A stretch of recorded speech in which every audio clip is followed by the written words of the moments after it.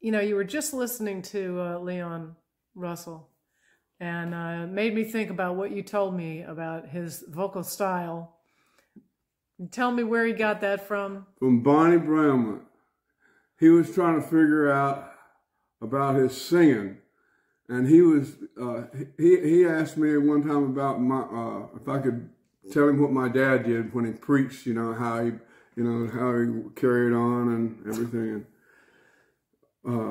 But he was trying to get his voice together, and he liked how Bonnie, yeah, you know. And I was listening to a song for you just now. I thought it was the original, because that's Bonnie and Delaney and me singing backgrounds on it. You know, don't fly away. You know, like. Yeah, it's beautiful. Yeah, it was really beautiful. I was glad to have known Leon. He was a real straight shooting dude, you know. Well, how close were you and Leon? We didn't go hanging out together, you know.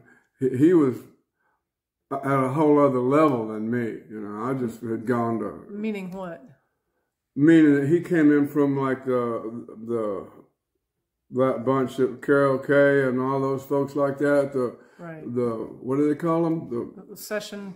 Yeah, Session. You know, he's one of the top guys. You know, and so I mean, he was at a whole other level of musicianship and everything than I was. You know, I mean, he was living on Sky Hill Drive, and his house was just full of big snakes running up the stairs, and every place was mic'd off. You mean recording equipment? Yeah, all of his recording equipment was just everywhere. I mean, so he was at he and Mark Beno were doing the Asylum Choir, and so I came in. I was at a whole other level than them, not knowing that I was on the same level, but just a different page of that level.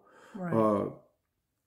You know, I didn't think that, but I used to think that because I didn't know what I was doing, that I didn't know what I was doing. But my ignorance into the music world was bliss, because I didn't know how all those things happened and how things went and came and went and came, and how you grew. I didn't realize that. I didn't realize it until after, and looking back in retrospect, I see now, you know, what influence everyone had on me and what influence I had on them. Right. I mean, don't discount yourself even now, you know. You had a natural ability with so many things, actually. I mean, Delaney was trying to take part of that from you. And well, everybody, you know, everything's open for everybody to grab a little bit of, you know. You can't get everything, but... well, it seemed like you were, you know, you were sort of being used a lot because you didn't know. Yeah, well, yeah. And that's all right, because I learned, and you got to start out not knowing to ever find out, you know? Yeah, but you don't know what you don't know until you do, and then you found out. Sometimes, and it's never too late. It doesn't matter if you're 73. That's how old I am. It's never too late, you know? What you didn't know when you were young. Of course not. That's part of your experience, you know? That's another rung in the ladder. You know. But my point was that people were taking unusual advantage of you because you didn't know a lot of stuff. So yeah, well, you know, which is not the case now. But. And no, it's not the case now. But I knew I was being used and taken advantage of. I sensed it. I could feel it. That doesn't mean that. Because there's nothing I could do about it except live through it, follow my path, and recognize the brambles and the thorns, you know, and don't walk over that way too far, this way too far. Just stay on my straight and narrow, You know, no matter how rocky it may have been or how rocky it is even today. Well, let me ask you, your involvement with Delaney and the other one. What was your involvement beginning to end of that? At the end of D&B? No, from the beginning to the end, because... well, the beginning, I was the very first friend. It started out with Delaney, Bonnie, and me. That was it. Right. Just the three of us, and no band. And then J.J. Cale, Jimmy Carstein, and Carl Radel was our band. Leon came and played with us a couple of times. But I was in there from the very, very beginning, and I witnessed it all go down. They had me with Delaney and Bonnie pretty much at all times because I presented a family image to them. You know, I made them look more... now, where did you get that idea? Where did that come from? Alan Pariser. He told me.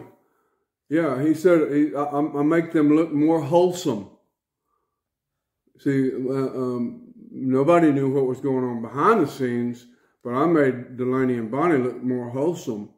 You know, with the three of us, me and my young self. Quite young at the time. Yeah. And so how long did that whole scene last? I don't know. I never really thought about it. A couple of years. You know, I was with them from, I think I was 19, may have been 18 and just turned 19. So 20, 21, and then 22, I was gone, you know, went to be with Eric. So were they breaking up when you left? Well, you could see it after the fact because it was a knockdown, drag out all the time, and it was a lot of arguing, a lot of fussing, a lot of fighting.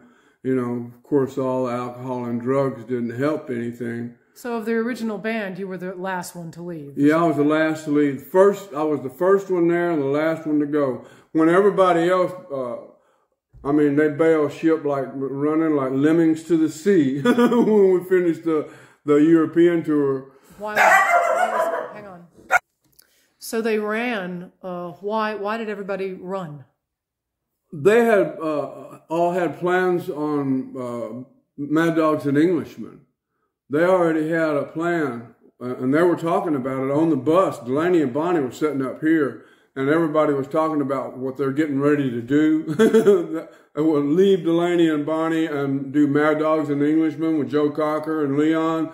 And Delaney and Bonnie were so involved in themselves that they didn't even hear or see or recognize or acknowledge what was going on 2 feet from them.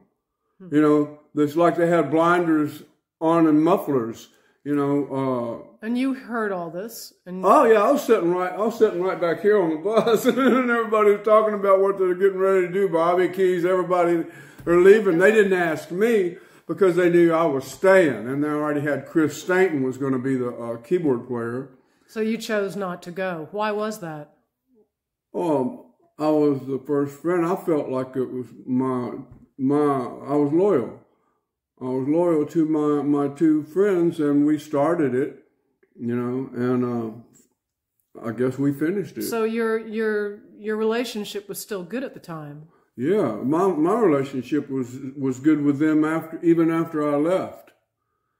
You know, even after I went on to be with Eric and we did what we were doing, I would always go see Delaney and Bonnie, and then when they split up, I would still go see Delaney, you know, and go visit. And how long was it before they split up after you had left? Not long. It wasn't too long. Were they under contract to do something else, or? I don't know anything about the contracts, you know. With them, I knew that they were all probably pretty. They had a lot of holes in them, I'm sure, but I didn't know anything about contracts in those days, you know. It was one of those things you either signed it or you didn't. And if you didn't have the gig, you know. And I couldn't negotiate anything. I'm sure everybody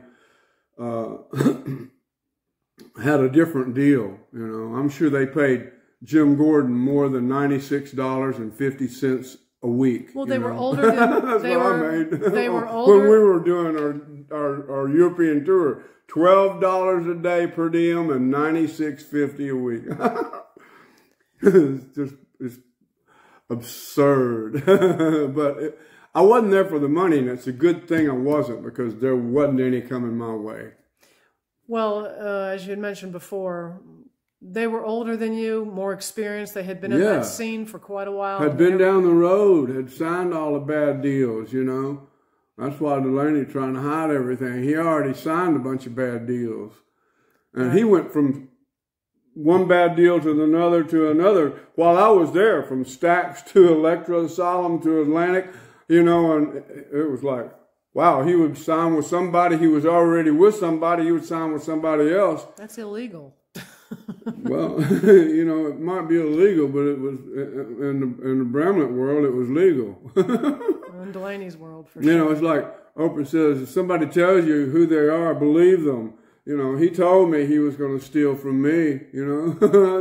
There's nothing, what are you going to do? You say, no, I'm going to clam up. I'm not going to create in front of you. You know? Well, that brings up, you know, I'm not going to say anything about anybody in particular, but your song, Where There's a Will, There's a Way. Can you explain how that was written? I asked Delaney one time about, I said, how do you write a rock and roll song? I said, all I can write is these ballads, like I'd written Dreams of a Hobo, you know, and Thorn Tree in the Garden. But he wrote these great rock and roll songs. I said, how do you go about that? He said, just change the beat and the tempo, you know. And I said, that's it? He said, yeah. He said, yeah. I went home. I was living in John Garfield Jr.'s house.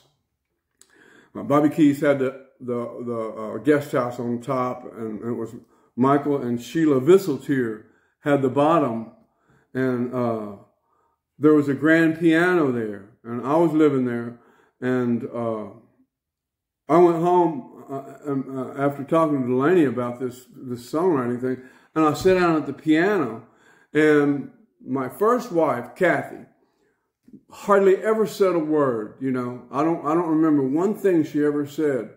And so I sat down it was one of those teenage marriages, you know. She was from where I was from. And it lasted like 6 months or something. And it seemed like 6 years. But I went home after talking to Delaney about that. And I just started, sit down at the piano, and I just, you know, honey, when we're together, it seems like we both got a whole lot of nothing to say. But I know if we try, we can work it out someday. I know if we try, we can work it out someday. And I believe if there's a will, sure enough, honey, there's a way. Yeah. If there's a will, sure enough, there's gotta be a way. There ain't no need to worry. There's nothing's wrong. It just ain't the time or place. And you can believe nearly every word I say. You can believe nearly every word I say. All that just came out. Yeah, that's how it works with me anyhow. It's yeah, just, well, I know. You know, it just spills out. You know, I'll be pondering on something, and the next thing then you know, then what happened? I called Delaney and I played it over the telephone. I said, listen to this, and I put the phone up on top of the piano and played and sang it. He said, man, that's great. We're going to do this next week, you know. And I thought, wow, I'm going to finally get to sing a song in the band. No, he sang it. He sang my song, but he put he arranged it to where where there was a mid section that it went off, and it was a real cool thing, you know, for the song. But he arranged it, that one section, and added it, and then gave himself and Bonnie credit for writing it. And I went, wow! On top of being like totally disillusioned about going to sing my song, finally I get to sing. He sang it, he took it, and they put their names on it. And I just went, what are you going to do? It's after the damage is done. So I was nothing I could do. But Bonnie, or neither Bonnie nor Delaney were anywhere near me when I wrote that song. Nowhere near me. Never. They never heard it until I sang it. And it wasn't sung until I had written it and I lived it. I was living it at that moment. You know. Did Kathy know that the song was about her and your relationship? I don't know. We didn't ever really talk about those things. I wrote a couple of songs that were in relation to our relationship with her. But what was the other one? A Game Called Life and The Scenery Has Slowly Changed. Oh my God, such beautiful songs. Yeah, I wrote both of those upstairs in a bedroom at Hurtwood Edge when I got there. And I went downstairs and I wrote one night and one the next night. And I went downstairs and I played them for Eric. And he said, wow. He said, when did you write that? I said, just finished it a while ago, you know. And then on Scenery Has Slowly Changed, he asked me, he said, wow, again, you know, who showed you those chords? I said, I just made them up. And it is, Scenery is in an open E, but it's a fistful of a chord. It's a fistful. I don't know how I did it. Just like, and that sounded good. And then if I move it here, what it'll be like, you know. But that's how it worked with me. It's always been like that with me.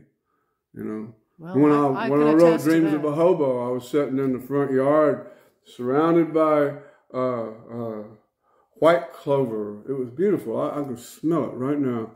But used to take those things and you could tie them together and make a rope out of them. Yeah. And I was sitting there and I could just imagine, you know, a hobo, you know, Dreams of a Hobo. It tells a story soft and sweet as he walks through the flowers with bare feet and sits and talks, you know, and I say to myself of yesterday, because I was that hobo, and how it used to be and about tomorrow. You know, wish I had something to eat. The Dreams of a Hobo, you know. It's a beautiful song. He said, well, I guess that I had better move on down the line. Mistress say, I'm sorry, but I need a nickel and a dime.